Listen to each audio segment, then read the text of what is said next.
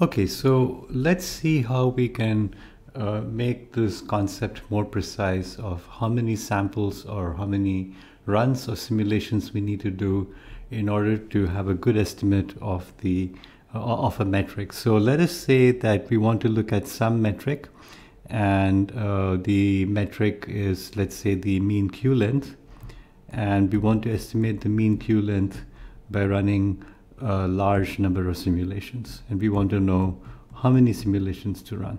So the number of simulations is n. Simulations is equal to n. Okay, and so we want to know what n is.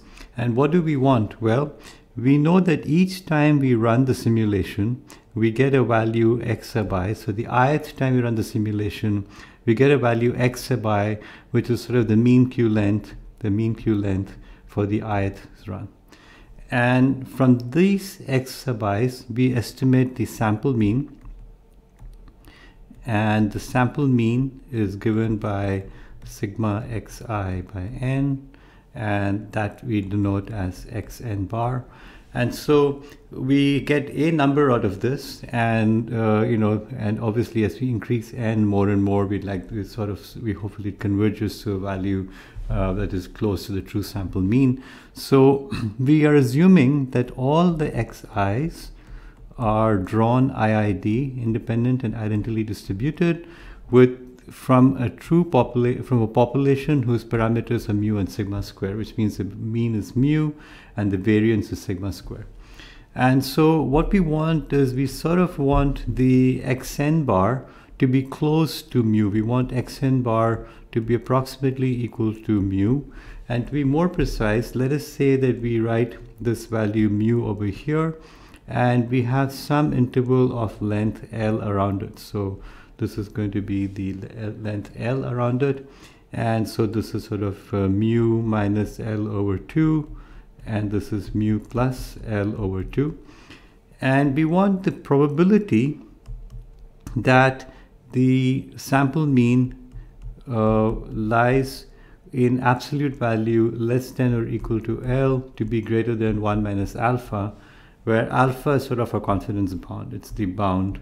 For example, if alpha is 5%, then what we're saying is that with 95% probability, if